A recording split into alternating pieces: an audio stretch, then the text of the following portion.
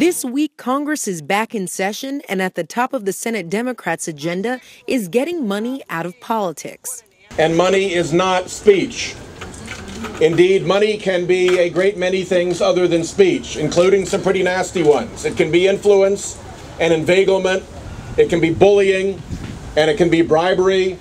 But the very theory that Citizens United has added to the debate in this country is a lie.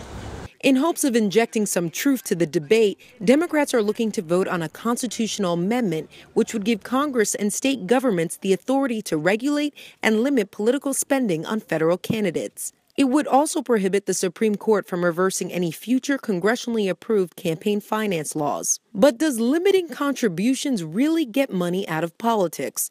The Real News spoke with Meredith McGehee, the policy director for the nonpartisan organization Campaign Legal Center. She says that she commends the senators for bringing the issue to the forefront, but the amendment has some weaknesses. The biggest problem in trying to do a constitutional amendment is simply trying to get the language written in such a way and drafted in such a way that the end result is what you intended.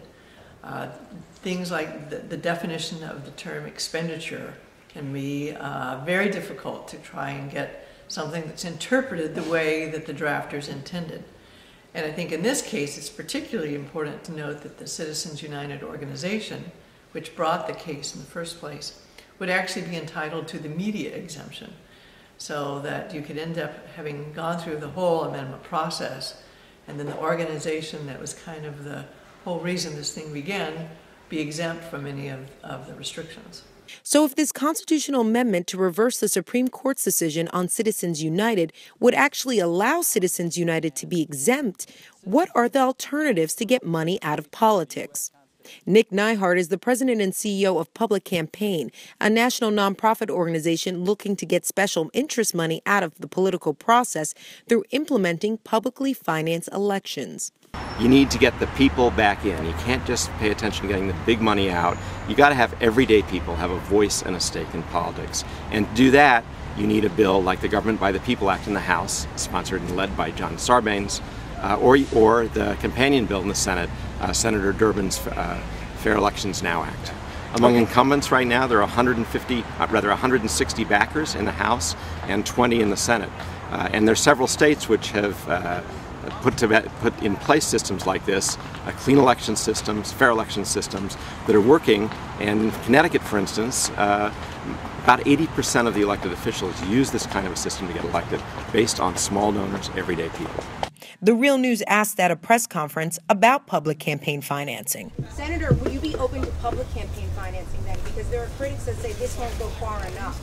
I'm already on Senator Durbin's bill in Minnesota. What we have is a situation which has worked quite well in our state, where we have people raise a certain amount of money and then they get matched with public funds. And I think as someone that ran with no money of their own, I think that's a fair way to do it. But I think right now people realistically know we're not going to be able to get this done at this moment. And we're focusing right now on the thing that is so damaging to our democracy, and that is this outside money.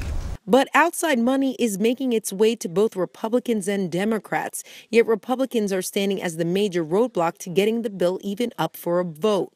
No Republicans co-sponsored the bill, leaving some, like Vermont Independent Senator Bernie Sanders, with a cynical view of the Republican stance. I do, but I would love to be proven wrong. And if at the end of this week we get 67 votes, you can tell me that I was too cynical. How's that? Sure. The amendment practically died this week with Republicans filibustering the next procedural vote to end debate. But Campaign Legal Center's policy director Meredith McGehee says Democrats could rein in outside cash without a supermajority in both houses of Congress. The president could appoint new appointees to the Federal Election Commission. The Congress could move forward on legislation that would provide new incentives for small donors to give and for politicians and candidates to obviously pursue those donations.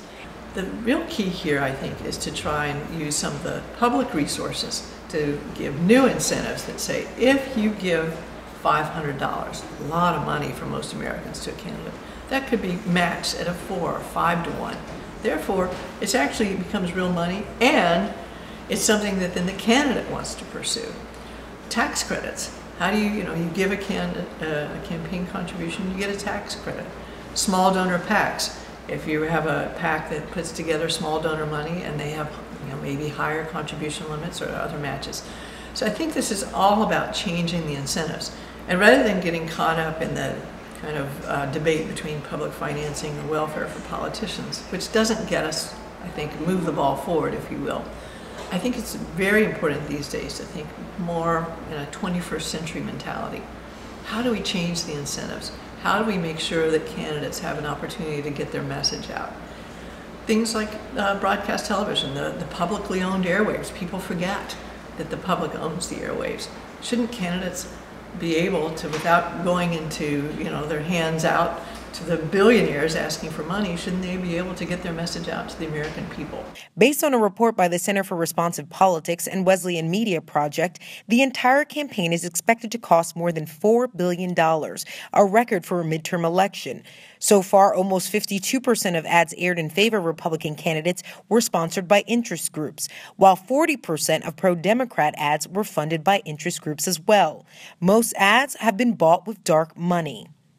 Look at McCutcheon and you look at Citizens United, both of those decisions clearly said that disclosure is still a valuable part of our campaign finance system, that it provides a valuable service to voters, that's sort of comparable to free speech. The speech of the people with the money is important, but so is the voters' right to know who is speaking to them. And what we're finding is that more and more the money is coming from groups that do not tell the voters who's funding them or what is funding them. Despite partisan politics at play, Minnesota Democratic Congressman Rick Nolan introduced a new bill bringing together many key points of other campaign finance legislation.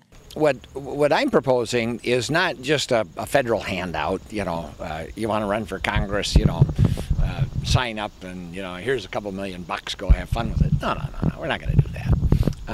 There'll have to be a threshold where if you want to be a candidate for Congress, you have to raise a significant amount of money in small contributions, $50, $100 from a wide variety of people throughout your district, to show that you do have a following, to show that you do have some ideas that are resonating with a significant number of people. But critics have turned and pointed their finger at this type of legislation, calling public campaign financing welfare for politicians. Congressman Nolan said getting money out of politics is a bipartisan issue. A purported 3 million signatures were delivered to Congress calling for a constitutional amendment, and 16 states as well as 500 cities have already passed resolutions calling for an amendment. With the Senate's proposed constitutional amendment likely to go nowhere here in the House, Americans should be prepared for more campaign ads and more campaign cash this election season. Reporting from Capitol Hill, this is Jessica Devereaux for the Real News Network.